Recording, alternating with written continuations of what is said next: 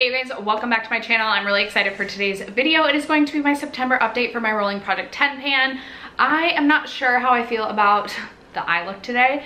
I am trying to create a look out of, or I'm trying to use every single shade in my Flower Punk palette. So I was on to the mint shades today and we did a mint look, and I don't know how I feel, but today I'm going to be updating you on my Rolling Project 10 pan. I do have one product that I've hit pan on, one product that's pretty much an empty, and some really good weight movement on the rest of my products. So if you're interested in my progress, stay tuned. First, if you have yet to subscribe to my channel and you like project panning content or just chit-chatting about makeup, I would love if you would consider subscribing before moving on. And other than that, let's jump into the video. I am currently participating in quite a few other project pans, so if you're interested in catching any other project pan content from me, all of my project playlists will be linked down below. I like to go in order that I rolled these products in, because then I can like flow down my list with all of my weights. So let's start with my Hourglass Concealer. This is the product that's pretty much all but empty. I have tried multiple days to get the stopper out. Like I try to get the stopper out of this and then I can't get it out, and then I take a break for a few days and then I try again. The stopper is not coming out of this. Like I have tried so hard. I definitely have a few more uses left. Like when I dip in, I get enough to do a dot in my eye, and then I have to dip in again, and then it usually takes me about 4 times dipping into this to actually get the amount of concealer that I want.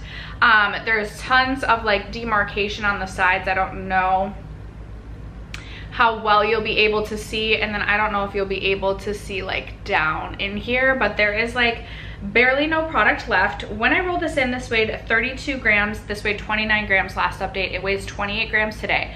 So we have seen 6 grams worth of product usage. I'm not exactly sure, so there's 6 mils in here. I don't know what that equates to in terms of grams. I'm sorry, I'm not a whiz like that, but this took me so long to complete. This is pretty much the only concealer that I've used all year. Obviously I've rotated in some here and there, or I'll mix this concealer with another, and granted, I haven't been wearing makeup as much this year as I have in years past, but this took me so long. I'm very excited. I am gonna count this as an empty. I'll put it back in my bathroom and use it a few more times until it is truly an empty, but I'm gonna roll in a different concealer to replace this, just because I have a feeling that this is going to be empty in the next few days, and I don't wanna wait until next update to roll in a new concealer. I don't think I'll finish the concealer I'm rolling in by the end of the year, but I at least want to roll one in. By the way, I feel like my skin is super splotchy. I need to self-tan again, but my daughter and I are going to the pool today, so I want to get a real, possible real tan, see where we're at, and then possibly self-tan again. Anyway, next up I have my Kosas Cloud Set Powder. I have mine in the shade Feathery, and I have been making great progress on this all year. I'll be really excited to see where we're at in terms of the progress photos for this. When I rolled this in, this weighed 75 grams. It weighed 70 grams last update, and it weighs 69 grams today.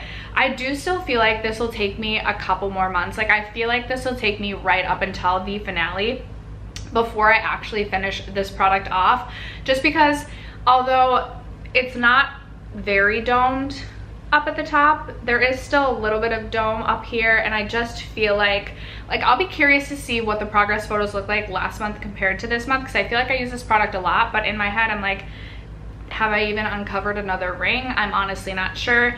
This is a product that, as I have used this so consistently this year, I really have come to like this product, and that's why I put this product in this project. At the beginning of the year, I wasn't sure my true feelings on this powder, and I wanted to use it very consistently to kind of decide. Now, I do have other powders in my collection that I need to get through before I were to go repurchasing this powder, but if I do make my way through some other powders in my collection, this is one I could see myself repurchasing.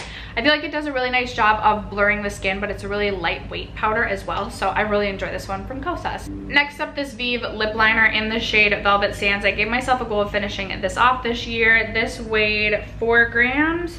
When we rolled this in, it still weighs 4 grams today. Maybe I weighed it without the cap at the beginning of the year and I weighed it with the cap now. I'm honestly not sure, I should know. This is what it looks like. It's a really beautiful nude lip liner. I don't think I reached for this at all since the last update. This is something I definitely forgot about. There's still quite a bit of this left. Now granted, I have used quite a bit of this product as well, but I don't think I will finish this by the end of the year. Still gonna be the goal, but I don't think it's gonna happen. The foundation that's the bane of my existence, my Pat McGrath Skin Fetish Sublime Perfection foundation. Now when I rolled this in, I had about half of this left. This was not a favorite foundation of mine. I just wanted to finish this up, get it out of my collection, get my money's worth, because this was a very expensive foundation. We are right about here, by my best estimate, getting closer and closer to the finish, but I still feel like I maybe reached this 2 or 3 times last month. Honestly, I can't remember. So this weighed 148 grams when we rolled it in. It weighed 138 grams last update and does weigh 137 grams today. So there was weight change from last update to this update, but I feel like I only reached for it a few times. This is something I must finish by the finale, or I will literally be so disappointed in myself. Like, I literally must finish this, but I could see this taking me until the finale to finish, just because I just do not enjoy this foundation. I like to mix it with other foundations to make myself like it a little bit more, but for me this was just not a foundation love in my opinion. Next up, I have some exciting progress on my Patrick Ta lip gloss. This is in the shade Is She Younger Than Me? Now this lip gloss has missed a few updates. So when I rolled this in, in May. It weighed 31 grams. I had lost this for my July update, but found it. So last update it weighed 30 grams and it weighs 29 grams today. And this is when, I believe this is when I rolled it in approximately, and this is where we're at now. I wear this so much. This is like, feels like the literal never-ending lip gloss. Like, I have worn this so frequently. This is something that was like in my work little like pencil pouch that I was constantly reapplying this. This is something that was sitting in my car for a while, so it was like the lip gloss that I would put on when I was driving. I just recently brought this along for my grandpa's funeral, and like it was like a 2.5-hour car ride, and I was applying it in the car, I was applying it at the funeral, I was applying it at the dinner or like luncheon after, and then I like literally was applying it on the way home as well. And like, I feel like I should have more progress. I have about half of this left. I feel like this is gonna take me all year to finish. And honestly, this is like more of a summer shade for me. So we'll see how much I reach for this next update, and if I feel like I can make this work for me for the fall, or maybe I'll have to roll this out and roll something else in next update. But a gram worth of use, so excited to see some weight movement, but this truly feels like the literal never-ending lip gloss. Some very exciting progress on this next product. This is the LYS Secure Skin Gripping Primer. So this primer is a primer that I did not think I liked at all, but this is one of those products that as I started using it more consistently, I really have come to enjoy this product. I think it does such a great job of gripping the skin. And while I do have quite a few other gripping primers in my collection that I don't need to immediately go out and repurchase this, I would recommend this product. If you're looking for a good gripping primer, this is a really, really good one. It truly feels sticky and almost like glue to your skin, not in like a terrible way, but like my makeup is gripped when using this. So when I rolled this in, I had a little over half of the product left, and I made pretty consistent progress throughout. This is where we are at now. I'm pretty confident I will have this finished by the next update. It'll be really close, but I think I can power through and finish this up, which will be really exciting to have another primer empty for the end of the year. So when I rolled this in, this weighed 36 grams. I did roll this in during the June update. It weighed 23 grams last update, and it now weighs 16 grams. So 7 grams worth of usage, which I'm very, very excited about. I don't know if there's like an air bubble. 7 grams feels like a lot, but that's where we're at. This should be an empty by the next update. Another very, very exciting update, and I hope you guys will be able to see the pan in this, but I did hit pan on my Pixie highlighter. I have mostly been focused on this shade right here, which is the shade that I have indeed hit pan on, and you can barely see it, but I can see it, and I hope you guys will be able to see it too.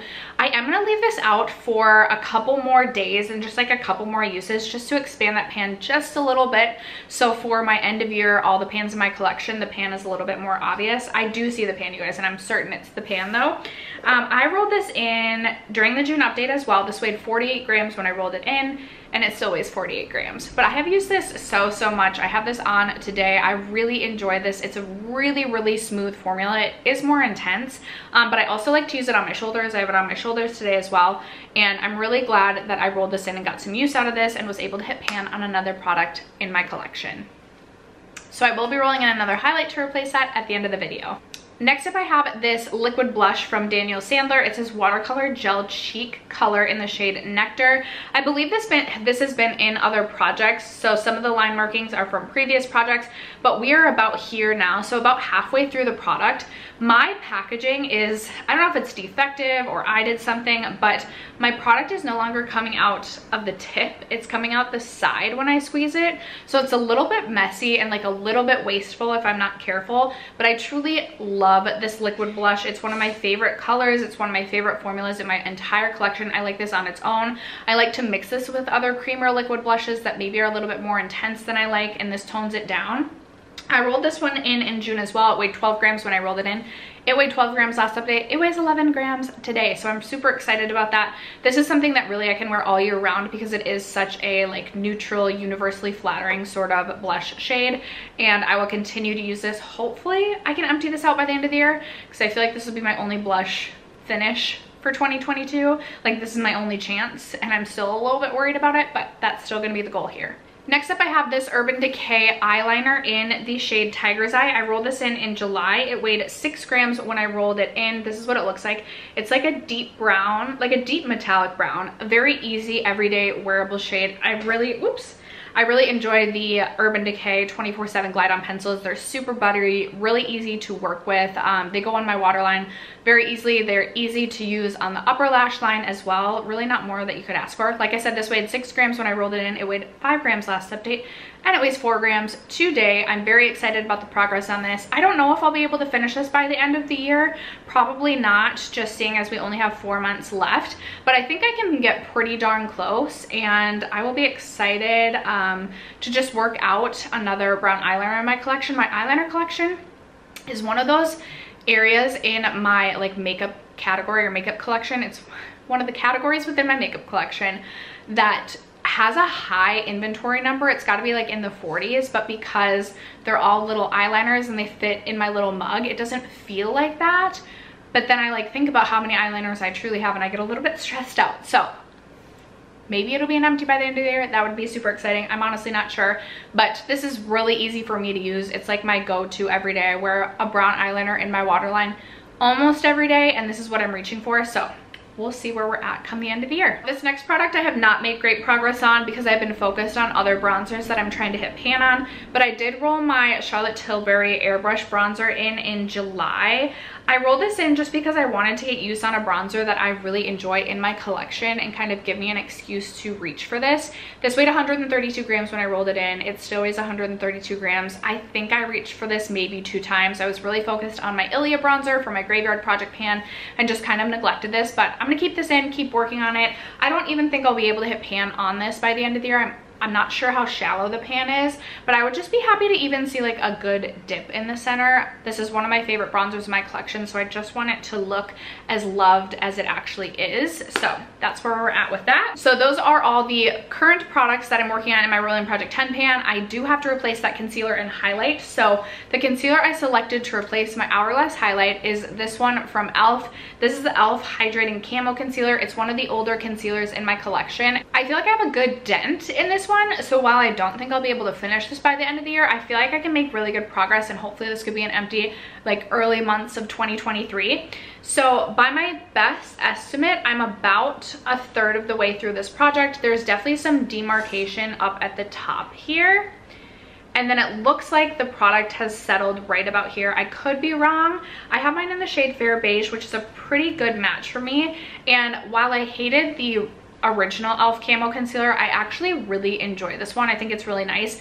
A little bit of this goes a very long way though, so that's why I'm like a little nervous to work on panning this, but I was farther through this product than I actually thought that I was, so I'm just interested to see how quickly or not quickly I can finish this up. And then the highlighter that I have selected to replace the Pixie highlight is another pink highlighter. Pink highlighters are my absolute favorite. This is one of my like OG favorites in my collection, and one that I feel like because it was so expensive, sometimes I neglect.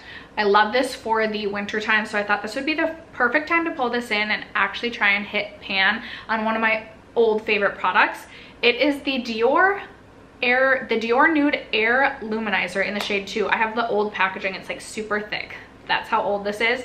This is what this looks like. It's a really, really beautiful pink shade, and I am gonna give myself a goal to hit pan on this. Oh my goodness, that is literally so pretty. I love pink highlights so much, and I've already hit pan on quite a few other pink highlighters in my collection, so I figured it would be time to hit pan on something that used to be a favorite in my collection and still is like a favorite, especially seasonally. I do really enjoy this one for the winter time. So I'll be rolling this in to replace that Pixie highlight, and after that, that is going to wrap up this rolling Project 10 pan update. I would love to know in the comments below, have you recently finished off any products? Let a girl know in the comments below. Let me know if you have any other products you'd be interested in seeing me pan in the future. And other than that, thank you guys so much for sticking around to watch today's video and for supporting my channel as you guys always do. I love you guys so much, and I will catch you in my next video. Bye.